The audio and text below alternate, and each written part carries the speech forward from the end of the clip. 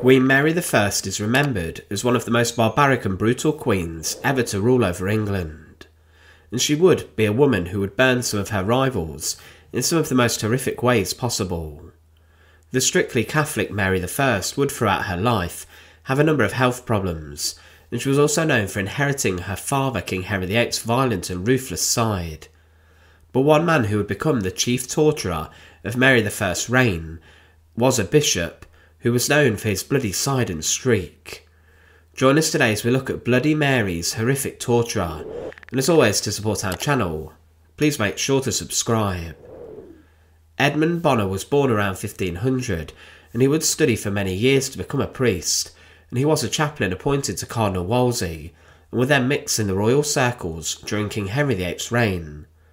But he was then involved in diplomatic missions for Henry VIII and for Thomas Cromwell, and in 1537 he became a priest and personal chaplain of the king, and was given a rather good salary. But he then became an ambassador for the English king at the court of the French king, Francis I, but further promotions came as he was made the Bishop of Hereford and then the Bishop of London. Bonner would show his brutal side during Henry VIII's reign, as he would lead the fight against heretics and religious criminals, and his work would lead to him getting the nickname Bloody Bonner. He was involved in the arrest and interrogation of Anne Askew, a young female heretic who was accused during Henry VIII's reign.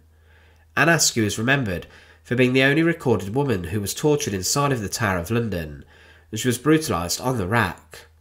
Although others operated this torture device on Anne, Edmund Bonner did interview her a number of times, and she was persuaded to sign a confession which would lead to her execution. Following Henry VIII's death on the 28th of January 1547, Edward VI came onto the throne, and the Catholic bishop would find his chances at court rather limited. He was then sent to Fleet Prison for refusing to accept the oath of supremacy, but he was then released before he was then moved to Marshalsea Prison in 1550. It was said that on the 8th of January 1550, Bonner had his bed taken away from him by the keeper of the prison, and for 8 days he only had straw to sleep on, and he refused to pay the jailer £10 for better treatment. He was then brought in front of the Privy Council to answer his refusal to accept the oath of supremacy for Edward VI, but he stayed in prison until the 5th of August 1553, and Queen Mary I, who had come onto the throne, then sent a pardon to secure the former Bishop of London's release. It was said that Mary saw just what she needed in Bonner, who threw himself into the work of persecuting the Protestants with all his energy. It's said that 200 of the martyrs of this time were personally tried and sentenced by him. Bonner was a harsh, persistent man, with no pity or compassion for the people brought before him. Nothing short of complete surrender would satisfy Bonner. So far did his rage against heresy carry him that he is said to have called for rods and beaten stubborn witnesses himself on several occasions. Edmund Bonner was a key tool for the interrogations and torture of heretics, and Mary I would go after these religious criminals, which would later become more ruthless and aggressive, as she would blame heretics for the fact she was believing God was punishing her for not being stronger against Protestants. This led to many people being burned all across England.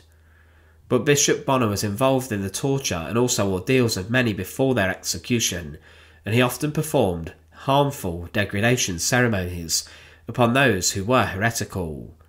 It was said of these, the hands were scraped with a knife to remove the holy oil with which they had been anointed. The scraping could be done either gently or roughly. The Protestants alleged that Bonner did it very roughly whenever he took part in the degradation ceremony, but this may have been Protestant propaganda, for Bonner's attitude varied between boisterous and aggressive gloating, and a patient attempt to persuade heretics to recant so that their lives could be spared. The first bishop to be condemned to die by the courts during Mary I's reign was John Rogers, and Bonner was told by Rogers he had one request to make before his burning.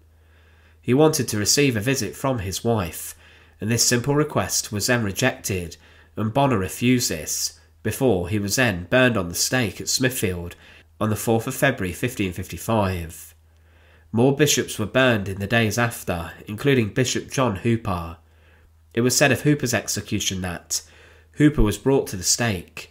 He had been given packages of gunpowder by the guard to hasten his death and lessen his suffering. These he put under his arms and between his legs. When the fire was lit, the gunpowder on Hooper went off, but even that didn't do so much good because of the wind. Even when Hooper's mouth was black and his tongue swollen, his lips continued to move until they shrank to the gums. He knocked on his breast with his hands until one of his arms fell off. Then he knocked with the other, fat, water and blood dropping off the ends of his fingers. Hooper was in the fire for over 45 minutes, suffering patiently even when the lower part of his body burned off and his intestines spilled out. But Bishop Bonner was on the front foot trying to stamp out high-profile heretics, and he would consider his new power over other churchmen, as he ordered the arrests of high-ranking bishops Hugh Latimer and Nicholas Ridley. He also arrested Thomas Cranmer, the former Archbishop of Canterbury, and the former good friend of King Henry VIII. Bonner would beat, whip and assault many who were accused of heresy, before they were then sent to their burnings. He managed to break Thomas Cranmer during his imprisonment, and his treatment of him was shocking, especially as Cranmer was forced by Bonner to watch his friends Ridley and Latimer being burned at the stake. As he looked on, it was said that Cranmer fell to his knees in tears. Bishop Edmund Bonner had been personally responsible for trying and sentencing around 200 people to death at the time, and it was said he was a harsh and persistent man, with no pity or compassion for the people brought before him.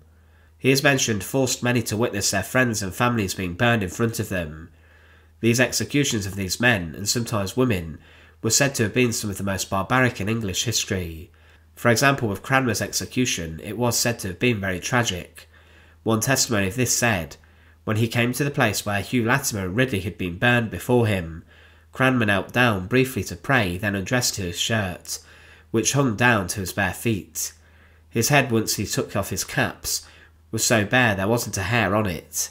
His beard was long and thick, covering his face, which was so grave that it moved before his friends and enemies. As the fire approached him, Cranmer put his right hand into the flames, keeping it there until everyone could see it burned before his body was touched. Cranmer was heard to cry, "This unworthy right hand." He was then placed into the fire, and then was reduced to a pile of ashes. But following the death of Mary I, when Elizabeth I came onto the throne, she brought an end to the burning of heretics. But Bishop Bonner's actions had caused chaos across England, with almost 300 people being sentenced to death by being burned at the stake, with many more being tortured. It's believed Bonner personally sentenced around 200 of these people, and he witnessed the executions and took a great pride in seeing these men and women burn. On the 20th of April 1560, Bonner was sent to Marshalsea Prison, and he was held there until his death on the 5th of September 1569. It was said that, although no one had seen Bonner for over 10 years, his memory was so fresh, and he was so hated by the people, that he was buried at midnight to avoid a riot. He was a man who had brought such horror to England, and who had led a huge amount of suffering across the nation. But Bishop Edmund Bonner is remembered for being the brutal torturer of Bloody Mary I. Thanks for watching. To support our channel, please make sure to subscribe, and once again, thank you so much for watching.